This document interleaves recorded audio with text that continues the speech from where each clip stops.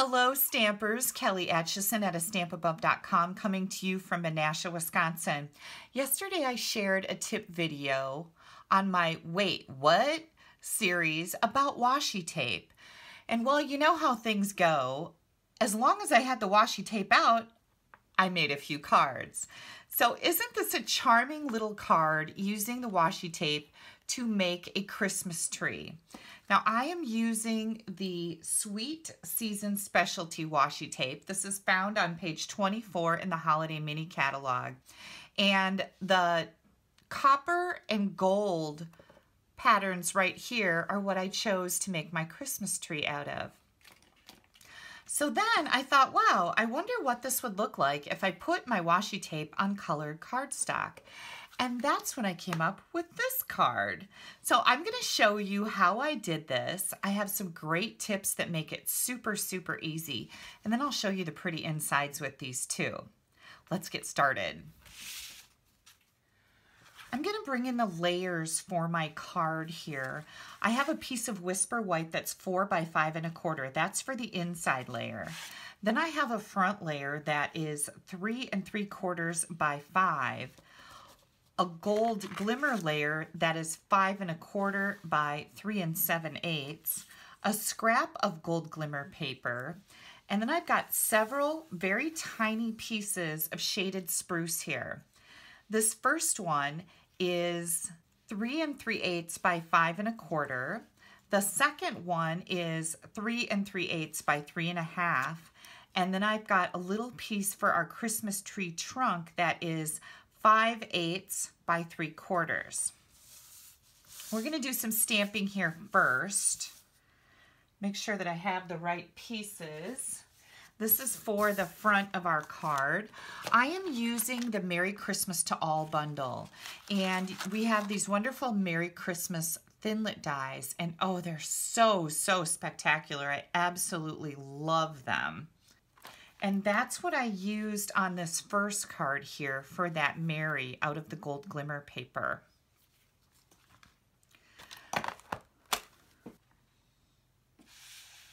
I'm going to bring in shaded spruce and cherry cobbler ink pads. I've got a couple of the stamps from that Merry Christmas to All set. First one we're going to do on the front here is the Season's Greetings from Our Home to Yours. We're just going to put that right down here in the bottom. And then for our inside layer, we are going to use this big, beautiful greeting. I just love, love, love the font on here. It's so elegant and classy. Isn't that pretty? And then with our shaded spruce, I'm going to come in and just add a little pop of green with these hollies. I'll put one right there. And how about one right up here? All right, we're done with our stamping. Now I'm going to show you how I added the washi tape to my little strips of shaded spruce here. Here we go. I've got my silicone mat here, and I love this when you're dealing with any type of adhesives. It is your best friend. Then you can see all the twist ties on my washi tape. This was the video that I shared yesterday. It's a great way to eliminate the frustration of trying to find those ends for your washi tape. I'm going to start with the middle piece here, and I'm just going to take my washi tape and put it in the middle of this layer. And this is actually a pretty easy thing to do when you're standing up above. I see this one here looks like it got just a little bit crooked, and our washi tape is pretty forgiving. So you can actually pick it up and reapply it. And then I also love that you don't really need scissors for your washi tape. And then I'm going to come in with the stars on the larger piece.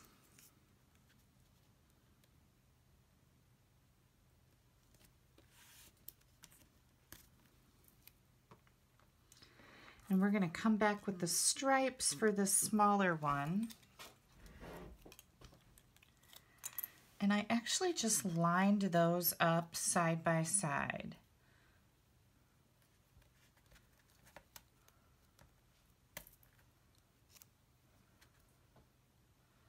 Now, if you need to, you can trim off the edge to make everything straight. Don't be afraid to get your scissors out and make things right in the world, right?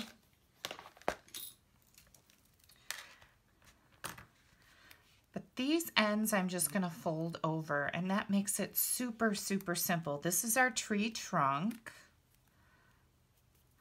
And these are going to be our Christmas tree branches. And you can do this with any color of cardstock underneath, and you'll get a different look each time. Now, each one of the layers in my Christmas tree, the striped pattern I did at 2 1/4. So I'm just going to cut that.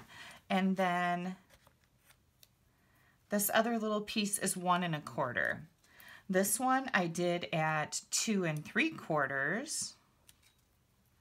So about right here. And then the next piece was at 1 3/4, about right here.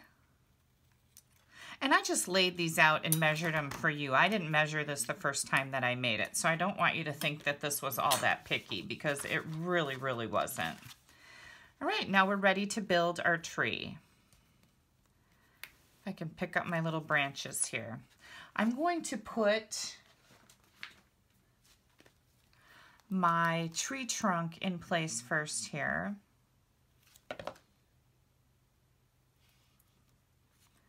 And I'll just set that right in the middle. And then I'm just going to bring in my branches. This is a really sweet and easy way to make a Christmas card, I thought. And, you know, once you pull something out, like I just pulled the washi tape out and went to town with it, and I love when that happens. It's like every time I sit down to stamp doesn't always go, you know, perfect by any means. You don't always get your creative mojo, but once I pulled out that washi tape, I'm like, oh, I wonder what I can make with this. And I just had so much fun. So this is just one idea. And I'd like to see this with different colors. Maybe I'll have some time to do that a little bit later. Now, I decided that the top of my tree needed a star. And I pulled out my Twinkle Builder Punch. And, whoops, here's my gold scrap. And I just punched out that big star in there. Perfect. I'm just going to add a little bit of liquid glue up here and set my star in place. And I think this was a pretty easy card to make. Okay, we're ready for assembly. I also have a matching treat holder to go with this. So I'm looking forward to showing that to you also. It's super easy, and it's kind of matches the card that I made. So that's always fun. And I thought, oh, it'll be a great idea for like Secret Santa, or if you just want to give, like I always like to give gifts to like the bank tellers at the bank. And if you have a favorite clerk, I go to Walgreens a lot and pick up stuff. And the lady that works at the main cash register there, she is the sweetest lady ever. And so I always like to do little extra things for her, and she really appreciates that. Okay, here is our fun little card. Our inside is also beautiful, of course. Get that open and get this in here. And then I'm going to show you my treat holder. There we go. Okay, This next project is shaded spruce, and it is 6.5 by 4 3/4. I'm gonna grab my paper trimmer because we need to do some scoring here. And I'm going to score at 1/2 inch on the long side here. And then again at 2 1/8.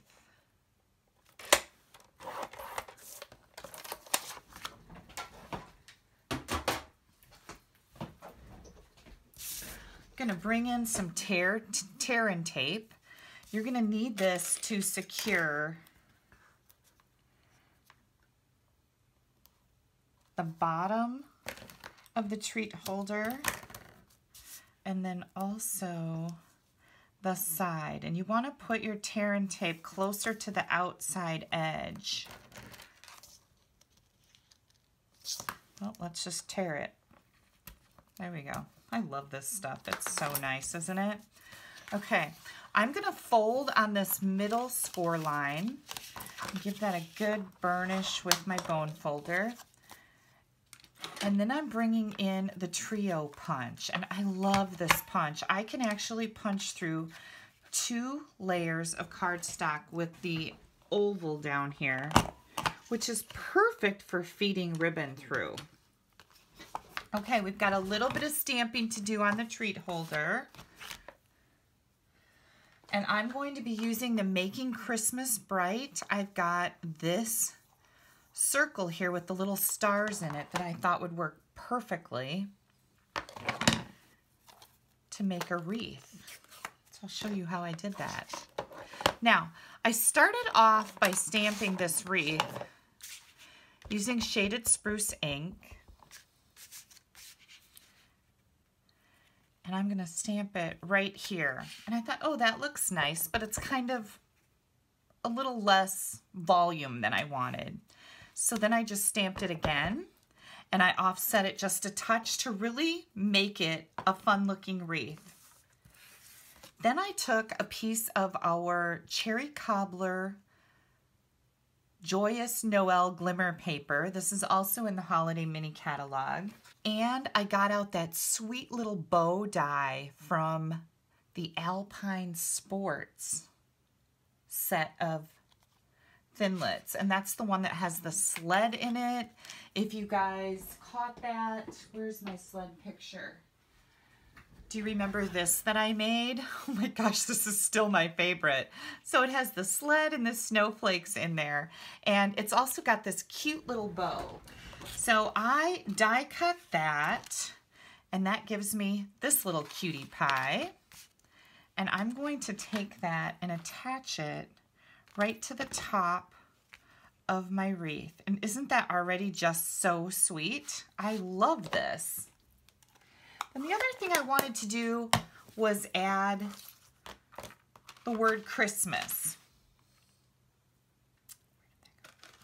So I'm going to bring in this Christmas, and because this is so delicate, I remembered to use my self-adhesive paper. You peel that off, and you're just going to measure whatever size you need for the die that you're going to cut. And in this case, I've got, I think this is 5 by 1.5. And this little edge down here is, well, we're not going to pull that off yet. I almost pulled that off. I'm going to run this through my Big Shot. I'll be right back.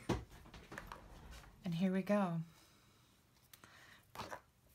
This comes out really easy. I'm just going to poke out these little centers. There we go. And then these little holes are in here so you can poke this out and get a hold of it. Isn't that wonderful? Yeah. And here we go. Now sometimes it's a little tricky to get this to separate, but I just take my fingernail.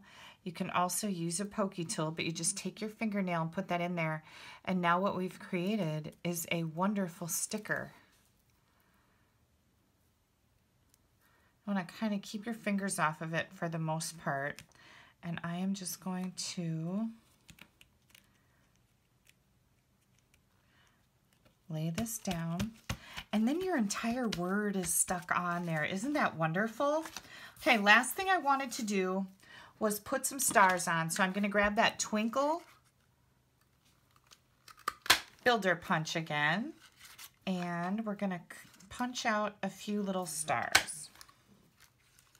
And if you want to, this has got the sticky paper on the back of it. But some of these little stars are a little tricky to get separated because they're just so very tiny. Let's see how well I can do. Oh, look at that, right in there. Yay!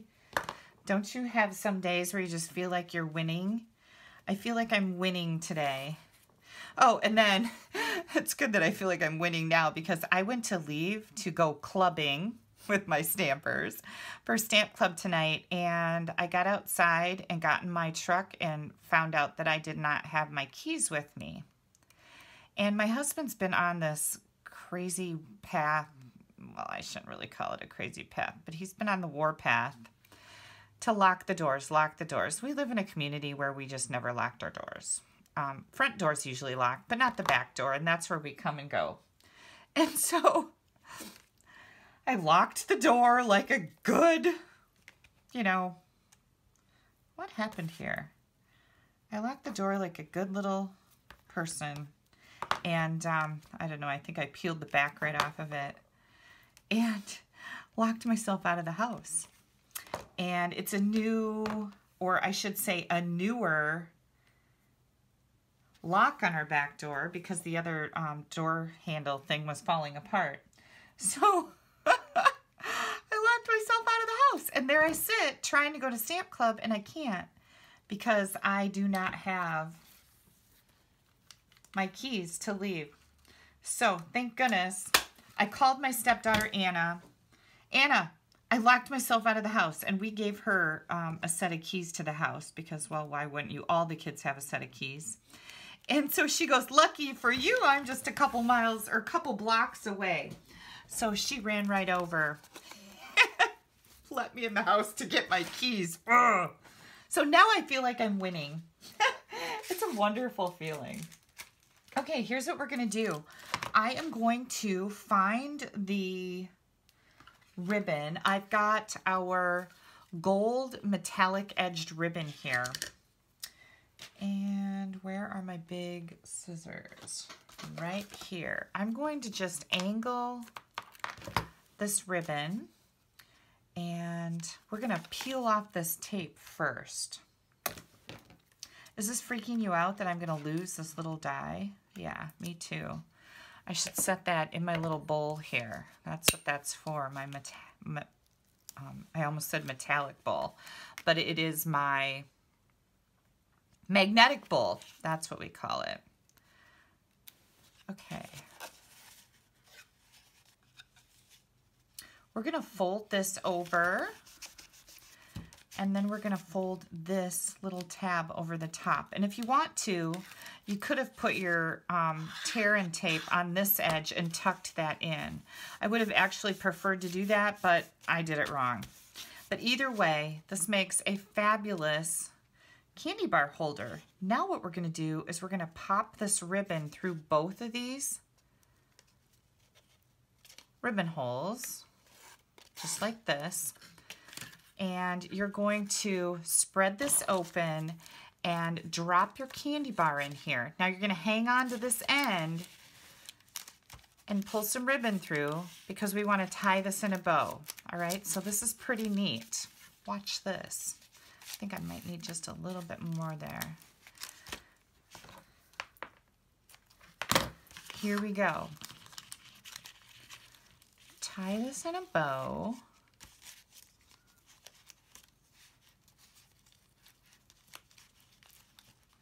Now, of course, you can decorate up your candy bar cover any way you want with any type of stamp set, but I just thought this was really elegant. Let me trim this off because that looks kind of, boy, my scissors have so much adhesive on them. I need to get the cleaner out and get them cleaned up. There we go. Now watch this. When you pull on this, it pulls your candy bar out. And you can tuck it right back in there. Isn't that fun? Okay, so let's see what we have here. We have Merry Christmas. What a great little set this is, right? You can give a card and a treat. And then this one. And then if you didn't happen to catch my video yesterday, here's the other card that I made with the Sweet Season specialty washi tape. And aren't these fun? Beautiful, beautiful, beautiful.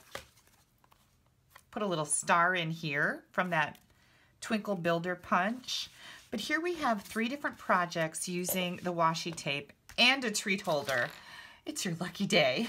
So remember, if you don't have a Stampin' Up! Demonstrator, I would love to earn your business. You can click right up here. That'll take you to my blog. You can order any of the products that I've shown you here today. Don't forget to click down here to subscribe to my YouTube channel. You don't want to miss anything I have coming up. And once again, you guys, thank you so much for taking a little bit of time out of your day to spend with me. I really appreciate it. Bye-bye.